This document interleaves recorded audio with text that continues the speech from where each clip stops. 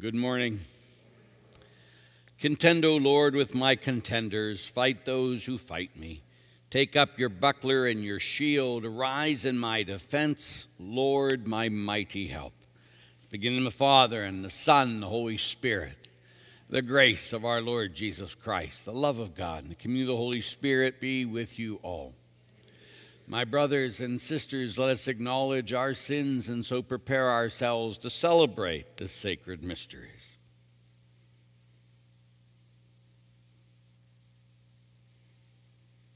I confess to Almighty God and to you, my brothers and sisters, that I have greatly sinned in my thoughts, in my words, in what I have done and what I have failed to do.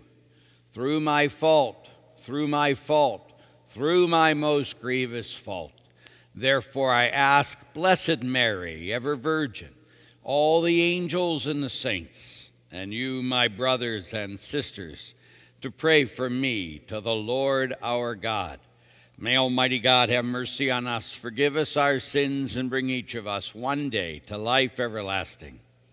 Lord, have mercy. Christ, have mercy. Lord, have mercy. Let us pray. Grant, we pray, Almighty God, that though in our weakness we fail, we may be revived through the passion of your only begotten Son, who lives and reigns with you in the unity of the Holy Spirit, God, forever and ever. Amen.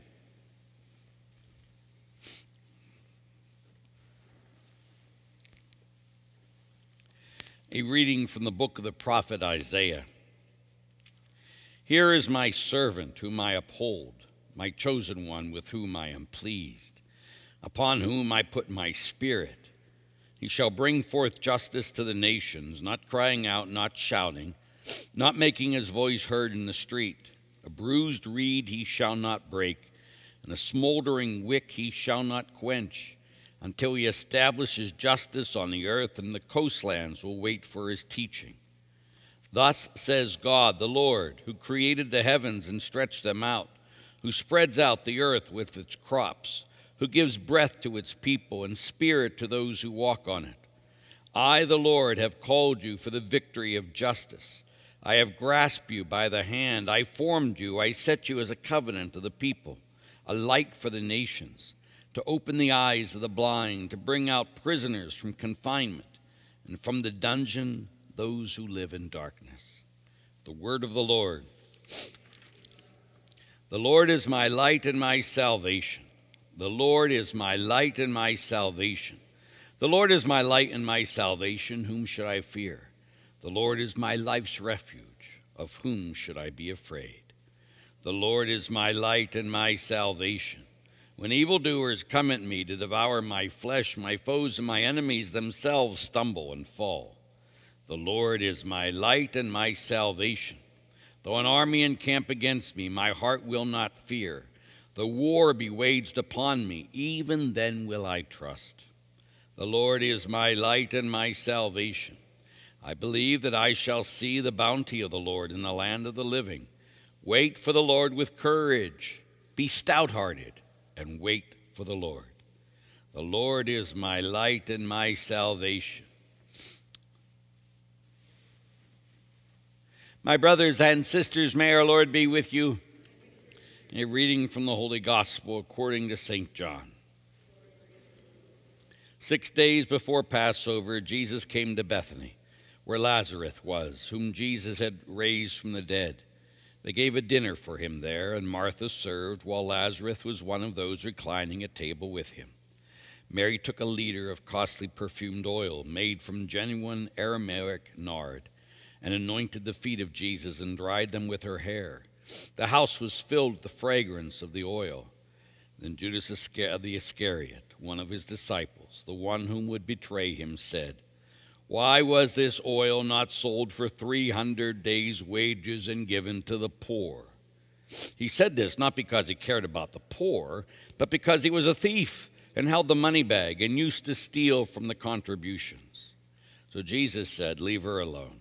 Let her keep this day for my burial. You always have the poor with you, but you do not always have me. The large crowd of the Jews found out that he was there and came, not only because of him, but also to see Lazarus, whom he had raised from the dead. The chief priests plotted to kill Lazarus too, because many of the Jews were turning away and believing in Jesus because of him. The gospel of the Lord. And so today, as we begin this Holy Week, which really began yesterday, but the first day of the week, the last line of the gospel says, and many people were believing in Jesus because of him, Lazarus, because he had raised him from the dead. And so with us in our own lives and our following of Jesus, there should be that part of us that we have been raised with Christ when we got baptized. That's the whole point of it. So we live this risen life, that our life should always be pointing to Jesus, and people begin to believe in Jesus because of us. That's got to be what disciples are. So the question always is for us, do people believe in Jesus because of me? And if the answer is no, well, then that means I got to get out of the way, especially as we enter this holiest of weeks. And the first reading tells us what that kind of looks like. It means we're called to be the light in the darkness. And I've said 1,000 times before, no matter how intense the darkness is, no matter how deep the darkness is, it can never conquer the light. So we have a choice. We can be one of those pagans who curse the darkness every day and complain about the darkness, and the darkness is out there. What are we going to do? Things are bad. Things are going to get worse. What's happening to the world? And become part of the darkness. Or we can bring the light to the darkness and dispel the darkness and conquer the darkness. This is what God is calling us to do as we enter into this Holy Week. That we become the light because Christ lives inside of us. And if we bring light to the darkness, then people will come to believe in Jesus because of us. If we just curse the darkness, they'll turn away from Jesus because of us. May each of you know his love today and forever. Amen. Let's stand and pray. We pray, as always, for our Holy Father, Pope Francis. We pray for all bishops, all priests, all religious women and men, that they would bring the light to the darkness and transform the darkness into light. We pray to the Lord. Let's pray for all world leaders. They would work for peace and for justice. We pray to the Lord. We pray for the end of the curse of abortion, and every abortion clinic will close. And we pray God's mercy on anyone who's had an abortion. We pray to the Lord. We pray for those who are sick, that God in his mercy would heal them. We pray to the Lord. We pray for all those who have died. Remember all the poor souls in purgatory. Remember all the priests and religious on this, their anniversary of their death, especially Father Stephen Anderson on this, his anniversary. And we remember Margaret Rezagowski, for whom this Mass is being offered, that they would all know God's life and love now forever in heaven. We pray to the Lord. And as always, we'll offer up this Mass also for you and for your intentions. So in the silence of your hearts, tell Jesus what you need, and we'll offer up this Mass also for you and those intentions.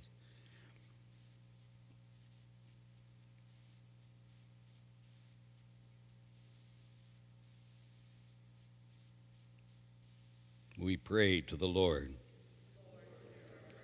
Father, give us the grace to get out of the way and to bring the light, to challenge the darkness, to transform the darkness. For that light is your Son, Jesus Christ. We beg you these things, Father, in Jesus' holy name. Amen.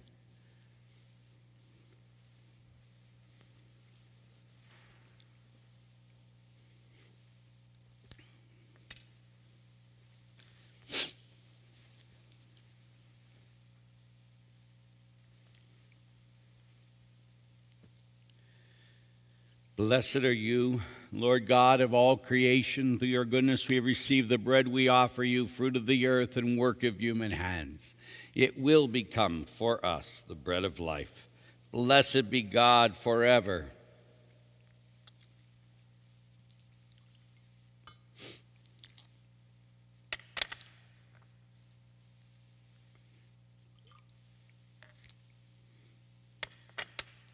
Blessed are you, Lord God of all creation. Through your goodness we have received the wine we offer you, fruit of the vine and work of human hands. It will become for us our spiritual drink. Blessed be God forever.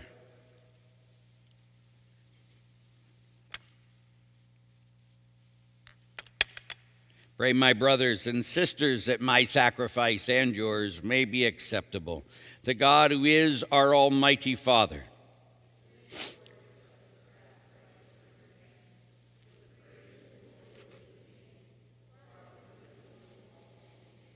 Look graciously, O Lord, upon the sacred mysteries we celebrate here, and may what you have mercifully provided to cancel the judgment we incurred bear for us fruit in eternal life. Through Christ our Lord.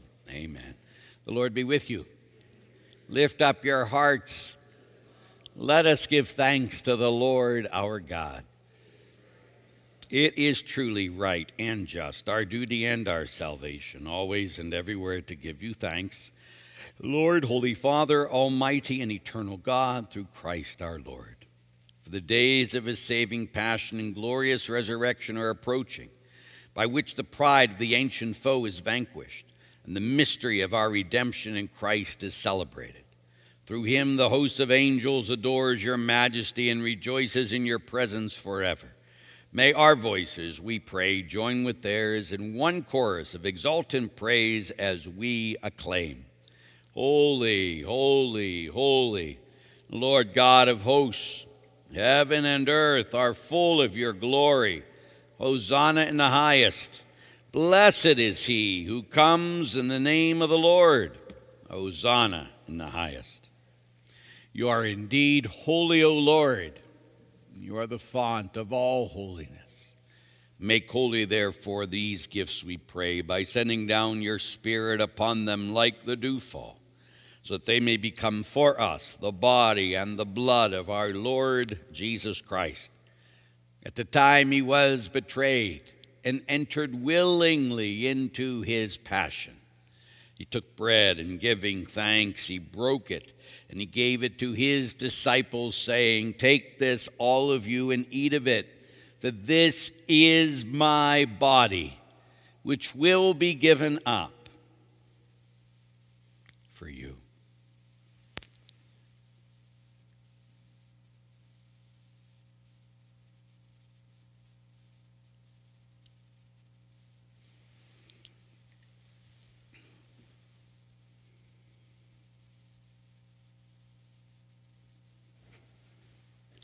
In a similar way, when supper was ended, he took the chalice, and once more giving thanks, he gave it to his disciples, saying, "Take this, all of you, and drink from it, for this is the chalice of my blood, the blood of the new and eternal covenant, to pour it out for you and for many, for the forgiveness of sins.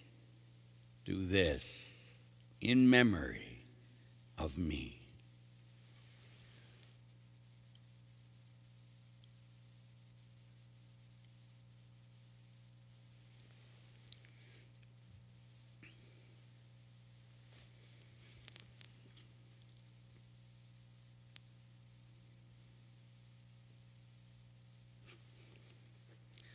The mystery of faith.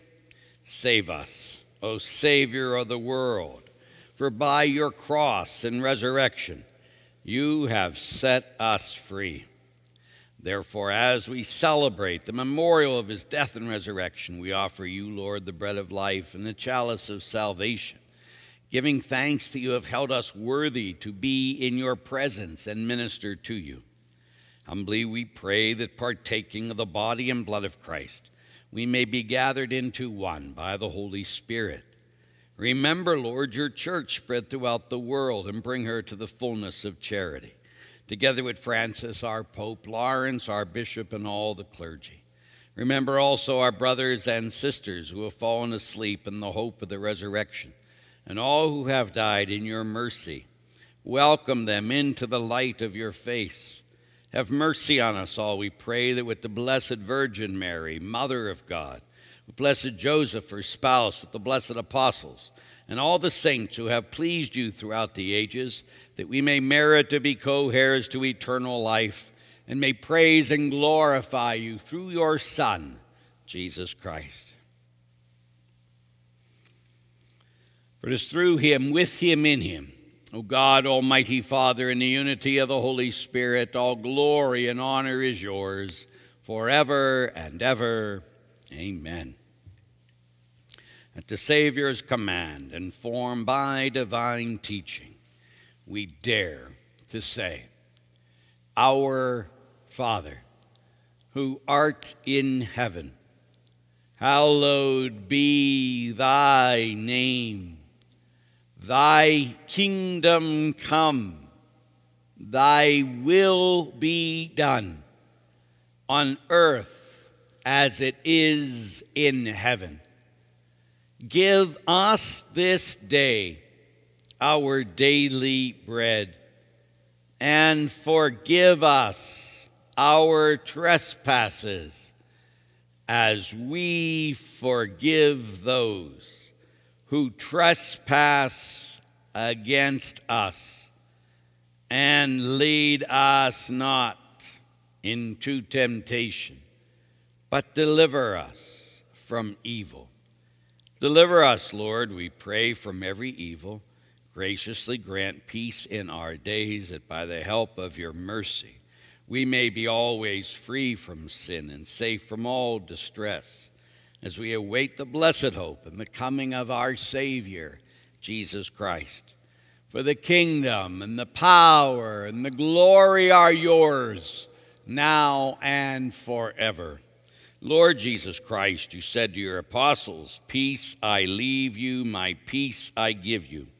Look not on our sin, but on the faith of your church, and graciously grant her peace and unity in accordance with your will, who live and reign forever and ever. Amen. The peace of the Lord be with you always. Offer each other his peace.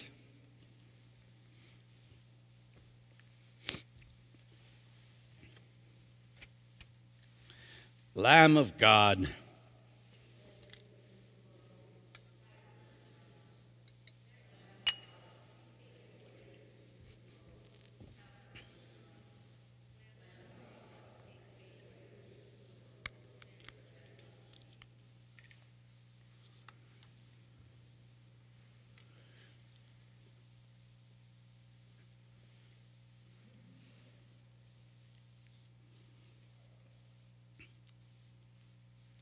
behold the Lamb of God. Behold him who takes away the sins of the world.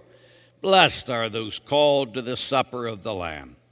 Lord, I am not worthy that you should enter under my roof, but only say the word, and my soul shall be healed.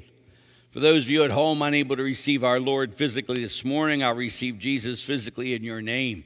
But as always, I ask you to make an act of faith and an act of spiritual communion.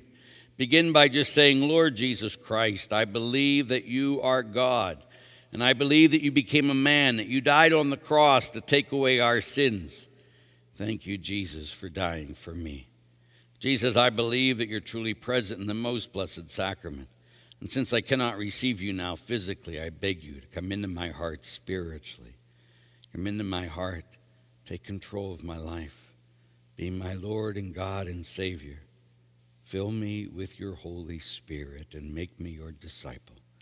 I love you, Lord Jesus Christ, and I surrender my life to you forever, as you have surrendered your life for me. Let's close your eyes and ask the Lord to embrace you. Feel Jesus put his arms around you. Put your head on his chest.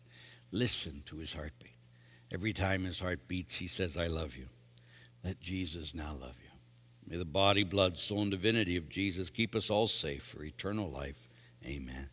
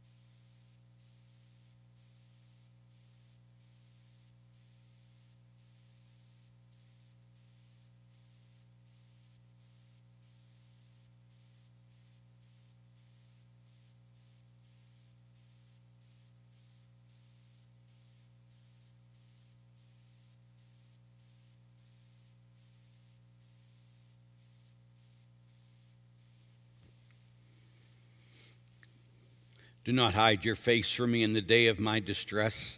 Turn your ear toward me on the day when I call. Speedily answer me. Let us pray. Visit your people, O Lord, we pray, with the ever-watchful love. Look upon the hearts dedicated to you by means of these sacred mysteries, so that under your protection we may keep safe this remedy of eternal salvation, which by your mercy we have been received through Christ our Lord. Amen. The Lord be with you. Bow your head for the blessing.